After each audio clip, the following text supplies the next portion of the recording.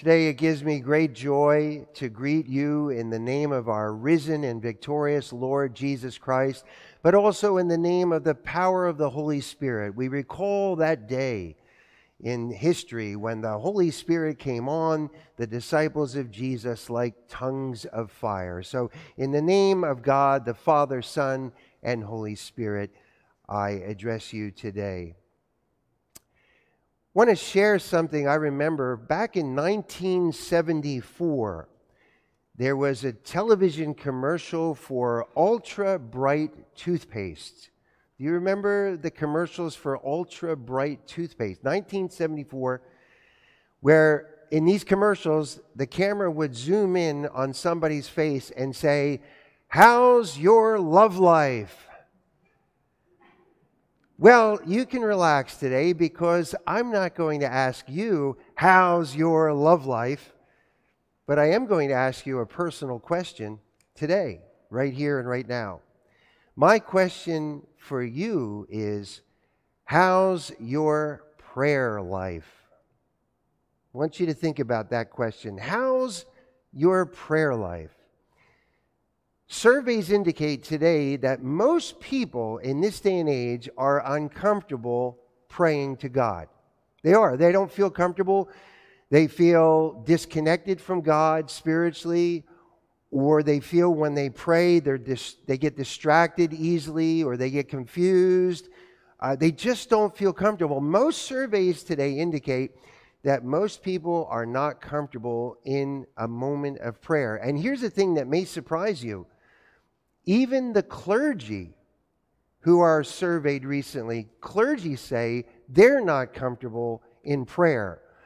I think we got trouble in River City if the clergy have trouble praying, right? But that's what a lot of the recent surveys are uncovering. Now, why?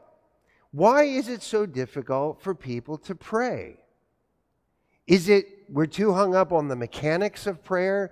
Do we worry too much about, well, when I pray, should I fold my hands this way, or should I fold my hands this way, or should I kneel, or should I lift my hands like this? Or maybe we're getting too confused about the mechanics of the prayer.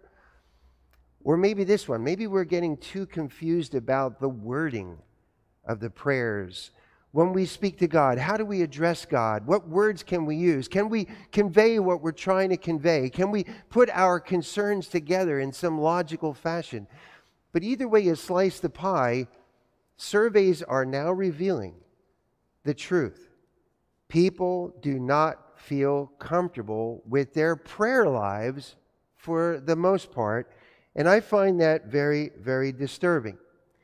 However, if you look at what St. Paul wrote, according to our second reading for today, this problem of prayer has existed since the days of Jesus. I say problem because people have been uncomfortable praying since Jesus roamed the face of this planet.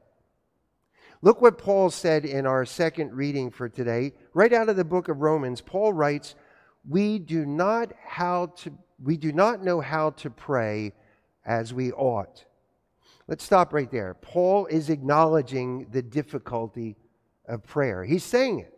We do not know how to pray as we ought. Sound familiar? The disciples of Jesus, the very inner circle of Jesus' followers, they said the same thing. They said directly to Jesus one day, they said, "Lord, we don't know how to pray. Can you please teach us how we should pray?"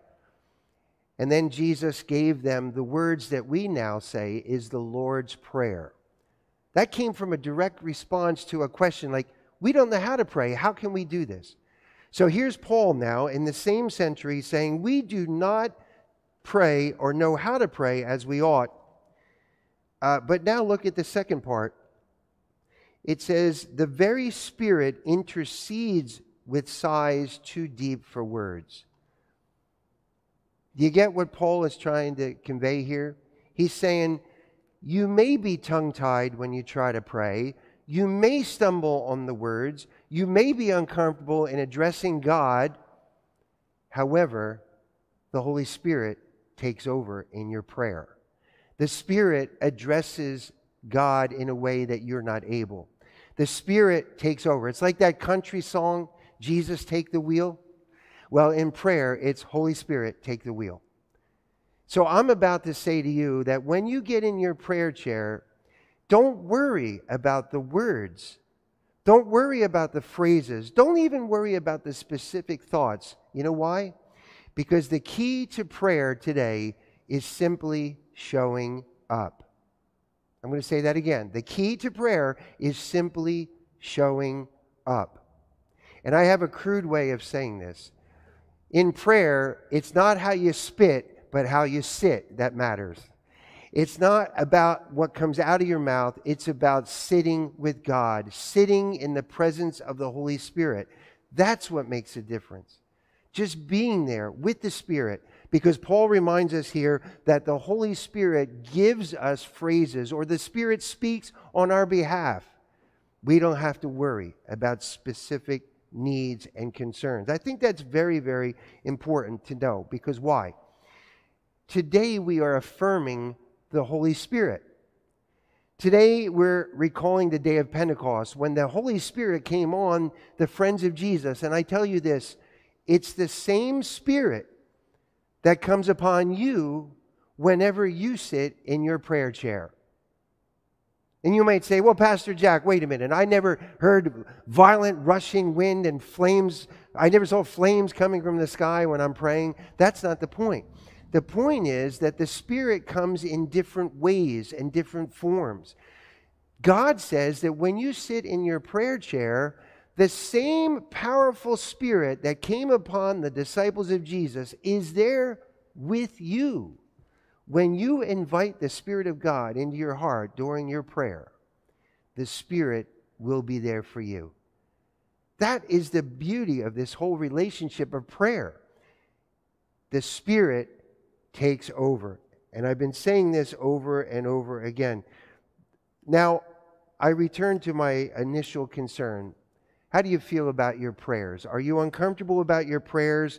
Do you not feel that you're addressing God appropriately in your prayers? Don't worry. Don't worry. Somebody sent me an internet message where there's 2 message boards. One message board is your message to God. The other message is God's message to you. Those of you looking at the monitor, you'll see these 2 message boards. The message you send to God is, Dear God, blah, blah, blah, blah, blah, blah, blah, blah, mumbo jumbo, and it's all confusing. Why? Because you get distracted. You forget your train of thought. You stumble over your words. You don't know what to say. It's all mumbo jumbo. But then look at God's message board to you. God answers back, Dear child, I know I love you, God. Look at that. In prayer, God is already saying, I know. I know your problems. I know your circumstances. I know your confusion. I know your pain. I know your suffering. I know your joy. I know what you're going through, and I'm here with you. The Spirit promises to be in you and with you when you're in your prayer chair, and you don't have to stumble on the words. Just sit there with God. That's all you need to do. God already knows. And that's what I love about prayer, because I remind you again of what Paul just wrote here. He says, the Spirit intercedes with sighs too deep for words, which echoes what Jesus said according to Matthew chapter 5. Jesus said, and these are the words, He said, when you pray, God already knows what you need. Isn't that fantastic? He knows. So prayer is simply sharing, simply sitting, being with God. Now, you know I'm always talking about my prayer chair, and for me, personally speaking, I need prayer like I need air. It's that simple. I can't begin my day without prayer. I'm just telling you what works for me. I'm not saying I'm better than everybody because I pray. I'm not saying I'm more spiritual. I'm saying for me, I need that prayer discipline. I need to be able to wake up in the morning and program my spirit for what God wants. I need to sit in that prayer chair early in the morning and say, Lord, show me what I need to do today. Lord, guide me throughout this day. Lord, help me to figure out this mess of life that I'm in right now. I need prayer like I need air.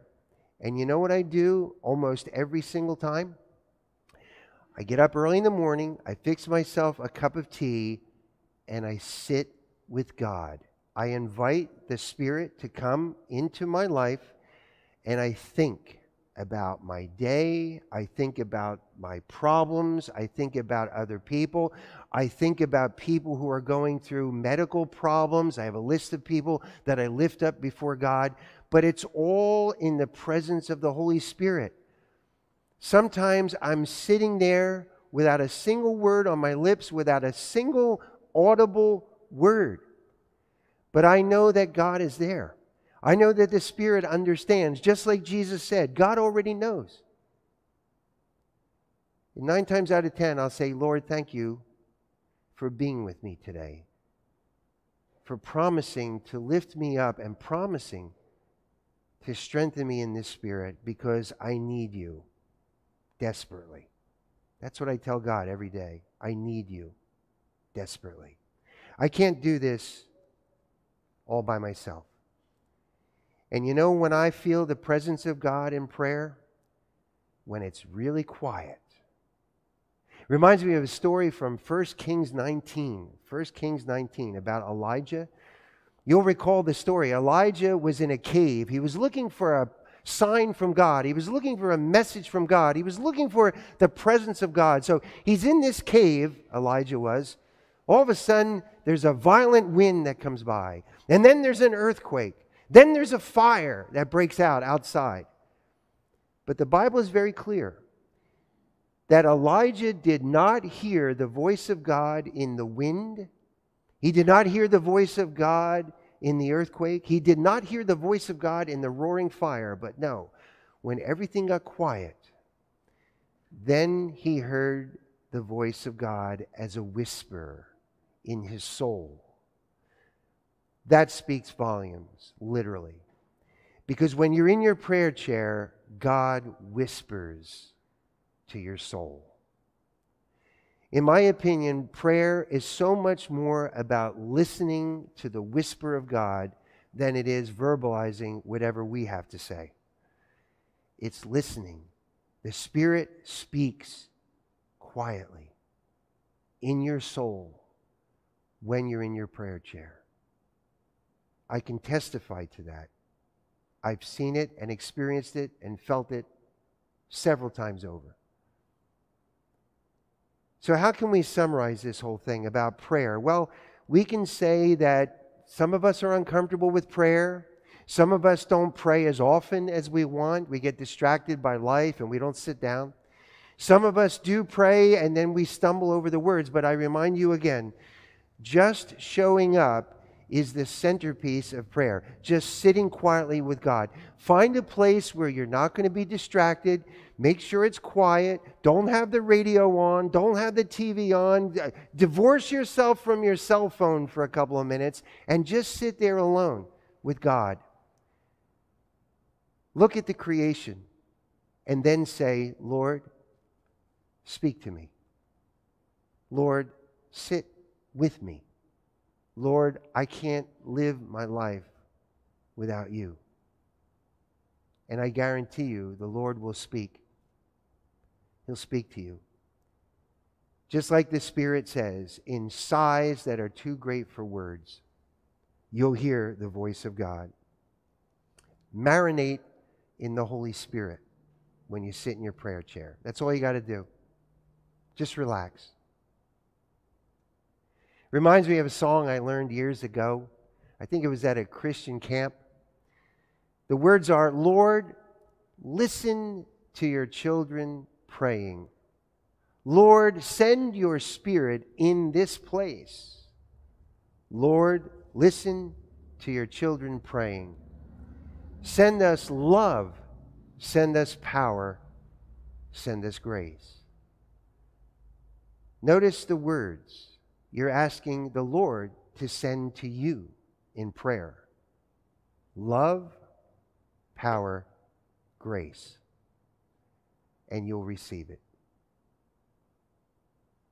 May you be blessed in your prayer chair. May you realize what a privilege it is to sit in the presence of the Creator of the universe.